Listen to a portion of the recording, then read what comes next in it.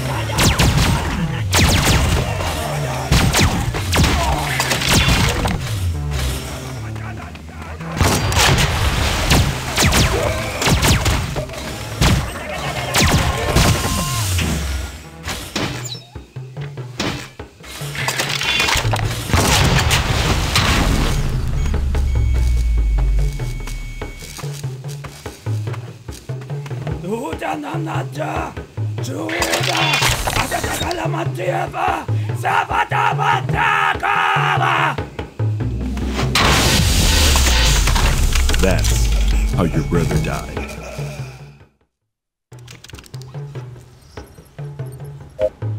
He saved many that day, including me. It's been 5 years since the colony on Eldorado was founded, and constant battles with the savages have cost us countless lives. There aren't that many of us left, but plenty of them. This is their home. They know every path in this jungle. We've built forts and outposts to protect the colony. But human life on Eldorado remains under constant threat. The job of a walker, your job, is to ensure the safety of the colony by any means necessary. Now let's get started on your first mission. Welcome to Eldorado, Walker.